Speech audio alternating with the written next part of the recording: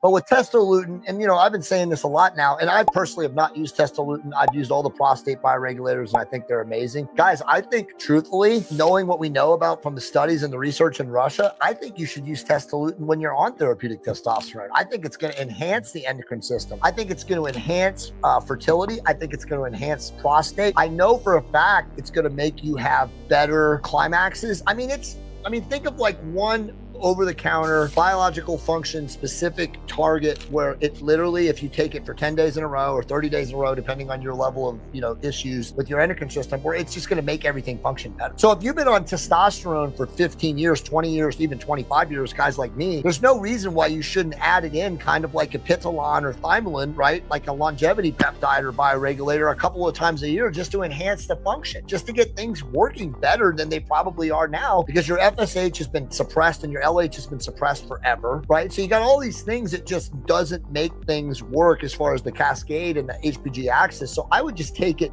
just take it, just to strengthen everything